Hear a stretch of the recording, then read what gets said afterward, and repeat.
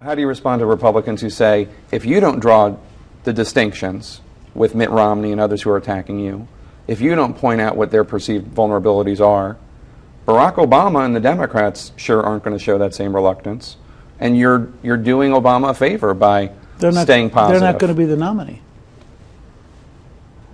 I mean, I don't have to go around and point out the inconsistencies of people who aren't going to be the nominee. They're not going to be the nominee. You're going to be the nominee. I'm going to be the nominee.